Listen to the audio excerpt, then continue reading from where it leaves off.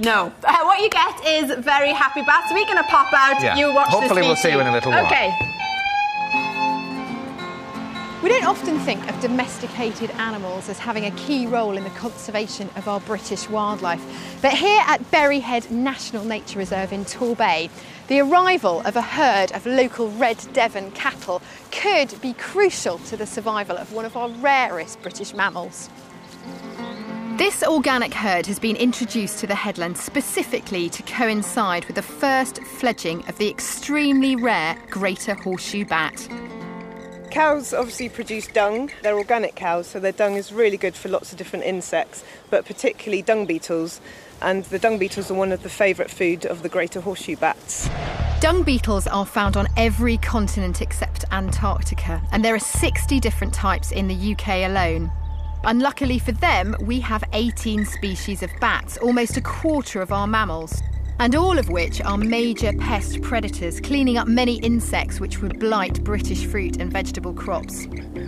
Some dung beetles only fly between cowpats at night, so if you want to get a close look at one in the daytime, there's only one place to go.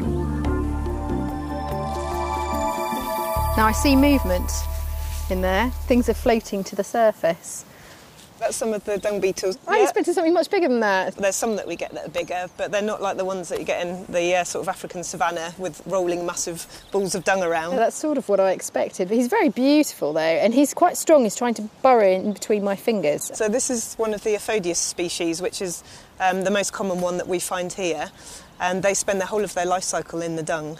These are particularly obviously fed on by the bats because they move around at night, so that's when the bats are out feeding. Because they're so tiny, presumably a bat's got to eat a lot of these in a night to get a decent meal. Yeah, so the bats are working really hard to feed, and they'd be feeding on hundreds of these in a night. But your cows are working fairly hard, and the beetles are working fairly hard as well. The field where the cattle graze and the dung beetles breed sits right next to a massive limestone quarry, which was active up until the late 1960s. And it's in a cavern here that the Greater Horseshoe Bats have set up home. Chris Smallbones is monitoring the bat population to see if the grazing initiative is effective.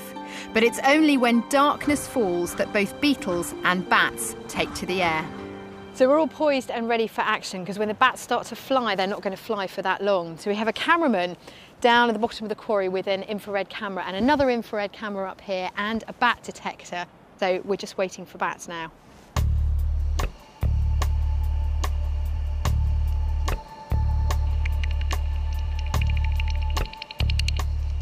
It's starting to get really dark now and the bats are flying, so we're going to have to switch from using our normal camera to our infrared cameras.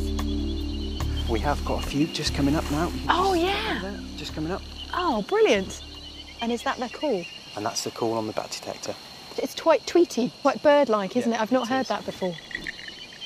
Do we have an idea of what size the colony here is? Last year we had a count of 65 bats, and this year we had a count of 75 bats. But you can't really look at it as it's going to be an increase every year. So earlier.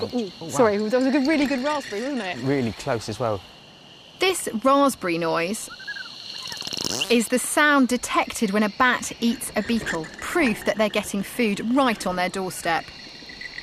Obviously there's a lot of insects out this season. We're lucky Thank goodness. Tonight. Yes, definitely.